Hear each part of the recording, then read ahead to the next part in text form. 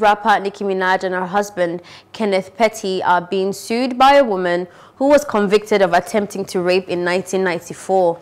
The woman, now 43, has filed a lawsuit alleging that the couple harassed her to make her take away her claims. U.S. media reports Petty said that served 4.5 years in prison after pleading guilty to attempted rape of the then teenager.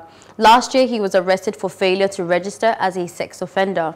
In the lawsuits filed in the U.S. District Court for the Eastern District of New York, the woman alleged that Ms. Minaj offered her $500,000 via an intermediary in return for recanting her accusations against her husband.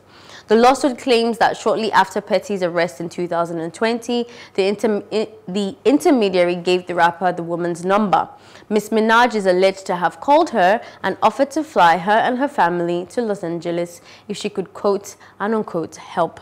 Hello, hope you enjoyed the news. Please do subscribe to our YouTube channel and don't forget to hit the notification button so you get notified about fresh news updates.